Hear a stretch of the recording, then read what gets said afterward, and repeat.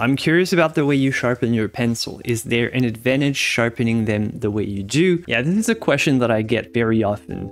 Having a long lead is great because it gives you more length. And more length in your pencil gives you more variety in the angle that you can use your pencil with. And that's also a lot more variety that you can get in the pressure that you use. So you can do some very, very light tones that you couldn't do with a lead that would be much shorter. So overall, it gives you just more control. It's annoying when it breaks, but it gives you more control.